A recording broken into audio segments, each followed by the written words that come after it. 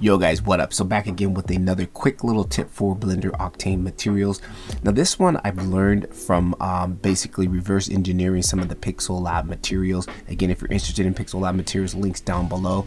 They make some of the best Blender Octane materials out right now at the moment. They're absolutely fantastic. But I want to go into quickly showing you what I've kind of found out here. I have this general material here, and it's nothing special. I'm using a glossy material on here, and you can see, I mean, this looks pretty nice, right?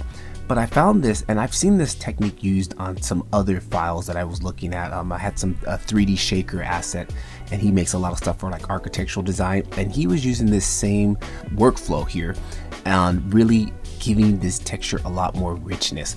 So take a look at it. First thing what we're going to do here, we're going to add an RGB image in here. We're going to add RGB color. And this is going to allow us I'm going to take this color and drop it over here. And what I want to do is plug that into the diffuse. Now that does the exact same thing, okay? Now what we're going to do is take a multiply texture, sorry. We'll drop that in between here. And then what we're going to do is add in a Falloff node. Now I've also seen this done in cycles too. But you know, just for those people who are out there who think for some reason that you can't do a lot of the stuff you do in cycles in Octane, you can. So we're going to take this Falloff node, which is basically a layer weight node for us in Octane. We're going to plug that into here, and then right off the bat you can see what it's kind of not like doing what we want it to do. So then we just come in here and change our values. I'm going to take this and go like maybe 0.9, and then we're going to take this value and zero it out. Okay, now if you look at the difference here, look how much it just really gives that glossiness, a lot more richness, and a lot more, to me, depth in the material. You know, let me quickly show you the before and after. Let me go ahead and store this really fast here.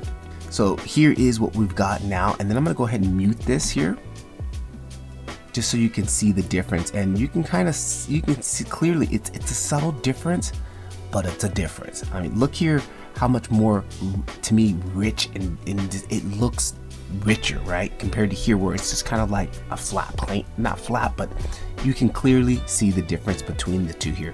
So let's even go ahead and change up the color. Let's maybe go with a different color here, something on a lighter scale here. And then I'm gonna go ahead and release this here for a second. So we'll go ahead and store this with the Falloff map off. And then I'm gonna go ahead and turn this back on. And there it is again. You can clearly see the difference. It does make a difference. So next time you're building out materials and you just want to give it that, you know, these little 1% really help you to make your materials look that much more realistic. So definitely try this setup here. I'll quickly show you guys on screen here. It's not that difficult of a setup. Mainly this is the key portion of it right here. Multiplying this color over this Falloff map, and then again the rest of this is just, you know, whatever your material is going to be, but it definitely just does give you a little bit more of a realistic looking, like, more material.